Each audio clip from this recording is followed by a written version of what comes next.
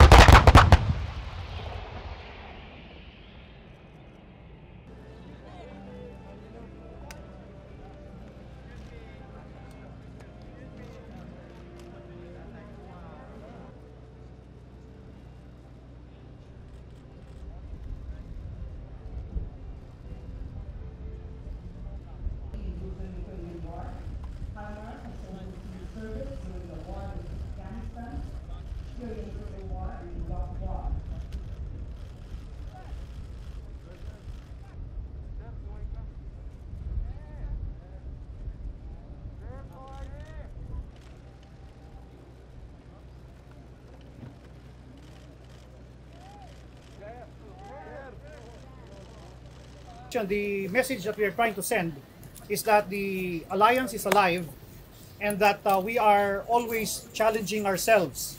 So one balikatan is always going to be harder and more complex than the previous balikatan. And that means that in every iteration of balikatan, you will expect something different.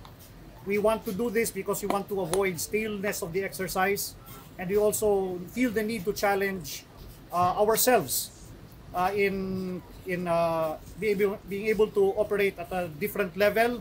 The Philippine forces and U.S. forces have always been allies.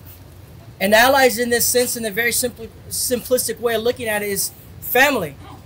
We all know that nothing can break family. And in the culture of the Philippines and in the culture of the United States, sometimes family is everything. You may not see your family every day. You may not talk to your family every day. But when your family calls you, you respond. And in this case, in this family matter, we've been called upon to train together, and we learn from that.